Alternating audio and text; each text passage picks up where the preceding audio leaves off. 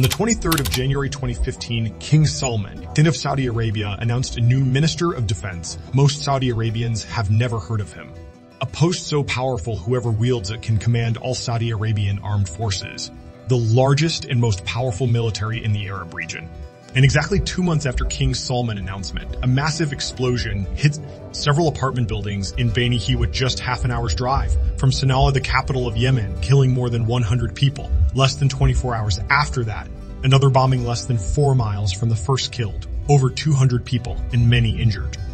But there was no time for questions. Yemen was under attack and there's no one to come to their rescue. This order to attack Yemen was given by this new Minister of Defense of Saudi Arabia. 2 years later, this new Minister of Defense was appointed as the Crown Prince of Saudi Arabia. His name was Mohammed bin Salman, and since he took power, he's not let go. He has had his enemies jailed, started war, and even destabilized the global order. But for someone so powerful and so important, we know surprisingly little about him. Who is Mohammed bin Salman? Why did he invade Yemen? What's the real story behind the bombings, and why is he actually stronger than ever? The Yemen invasion are a key part of Mohammed bin Salman. Rise, and don't worry, I'm going to talk more about them, but to truly understand how he became the man he is today, you need to understand how he came to power. This is Mohammed bin Nayef, the former crown prince of Saudi Arabia. He's being forced to give up his power and to pass the crown prince title to his younger cousin, a guy who's almost half his age, Mohammed bin Salman. To understand why he was chosen, we have to go back to our story. The Yemen invasion. On the 26th March 2015, Mohammed bin Salman launched a military campaign, an operation he called Operations Decisive Storm. This operation has only one aim: to restore the government of President Abdulaziz Hadi to power and restore peace in Yemen. The war started with this man, Ali Abdullah Saleh. He was Yemen's president for 20 years since 1990 after he was accused of several corruption practices. The Yemeni people rose against him and hope things will get better. With the help of the Gulf Cooperation Council, they forced Saleh out of power and installed Abdulaziz as president. But unfortunately, Hadi's government was worse, as he was siphoning off billions of dollars from the country's treasury. His government was not able to improve the lives of the Yemeni people as unemployment increased, and inflation caused a high rate of poverty. This led to some factions losing faith in the government. One of these factions was the Houthis, a Shia Muslim minority group from northern Yemen. The Houthis believed they had been marginalized by the government for many years, and they saw Hadi's governments illegitimate.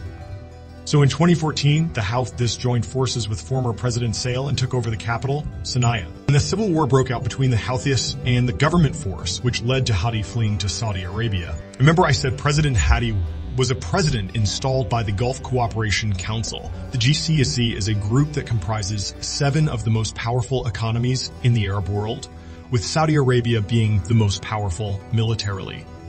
So Mohammed being the commander of the army to win the heart of his father and to show the world he is capable of leading the kingdom, he launched an aggressive air campaign which ended up killing over 20,000 people, including children. 2 years later, he was appointed as the crown prince, and after he became the crown prince, to solidify his authority and dominance over the royal family, he has initiated a sweeping crackdown on corruption within the kingdom, a move that sent shockwaves through the nation. His targets were not outsiders, but his very own cousins and high-ranking officials, a total of 11 princes, and nearly 40 individuals who had once held esteemed positions of power. The plan that ends up generating a total of $106 billion for the government, as many real estate and other properties were confiscated from the top officials and others imprisoned.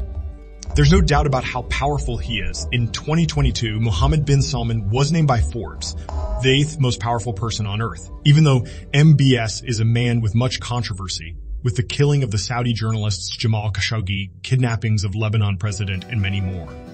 He still remains a visionary leader and wishes to build a vibrant economy by diversifying away from oil, but on tourism and entertainment. In 2018, he loosened the public dress code slightly by stating that women do not need to wear nabadaya, a long black cloak, in public. Later that year, women were allowed to obtain driver's licenses, enabling women to go to work or school or perform errands without accompaniment. Recently in 2022, he was promoted to the role of Prime Minister in Saudi Arabia, a position typically held by the king, overseeing the Council of Ministers. His younger brother Khalid stepped into the role of Defense Minister. With his growing influence as the country's top policymaker, Mohammed aimed to improve international relations. In October, he expressed interest in normalizing Saudi Arabia's relations with Israel, similar to the actions of the United Arab Emirates, Bahrain, and other Arab nations in recent years. However, this offer came with the condition that the United States would recommit to the country's security and assist in developing a civilian nuclear program. The United States did not accept these terms, leading Mohammed to explore other options. In March 2023, following extensive negotiations mediated by China, Saudi Arabia and Iran reached an agreement to restore their strained relations after years of competition, which had caused significant harm to the region. This deal also hinted at a potential resolution to the Yemen civil war, a costly and damaging proxy conflict between Saudi Arabia and Iran that had been a significant challenge for Mohammed's agenda. This diplomatic achievement bolstered Saudi Arabia's relations with China, offering a potent alternative and a means to balance the influence of the United States in the region. And now with MBS aiming to let Saudi Arabia join BRICS, no one can disregard how powerful he will become in the future. Remember to check out this video that explains how Mohammed bin Salman can collapse the U.S. economy.